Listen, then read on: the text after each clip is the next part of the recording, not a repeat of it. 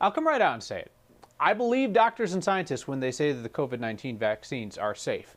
I will also say there is nothing wrong with asking questions and wanting transparent answers about something that's important as your health.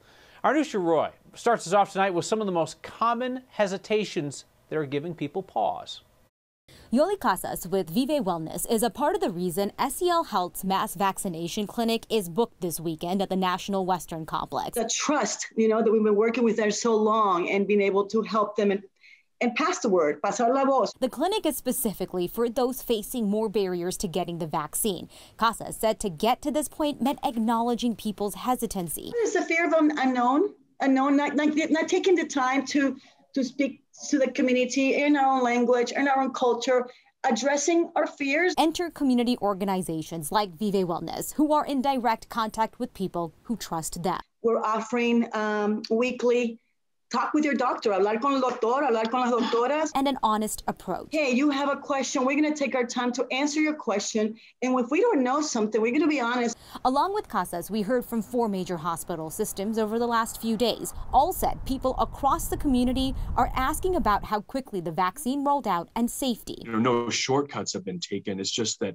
the steps that we usually go through that are often sort of dragged out over several years to develop and approve a new vaccine have been compressed into a short period of time. Not only that, Dr. James Gainsbauer with Denver Health said the mRNA technology used in this vaccine is not new. Used for a number of infectious diseases like Ebola.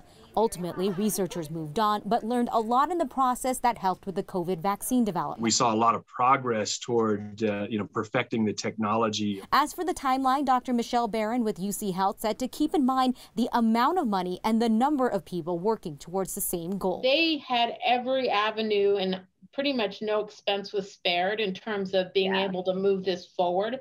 And that's why we did it so quickly.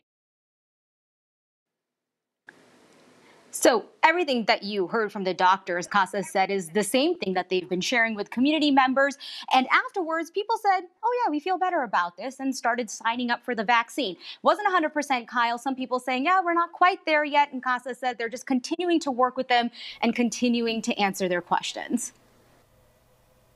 I am guessing that this coming clinic is going to, what's a nice way to say this? I can say it. It's going to be trunk to tail there already, probably, I'm guessing.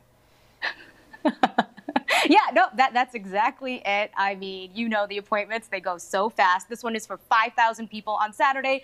Everything is booked at this point. The state was also saying that there have been other community clinics across Colorado, and they're continuing to work with community-based organizations, right? It can't just be one event. They've also launched a campaign. It's in different languages involving different community leaders. Just their different tactics, Kyle, to try to educate as many people as possible. Sure. Thank you, Anusha.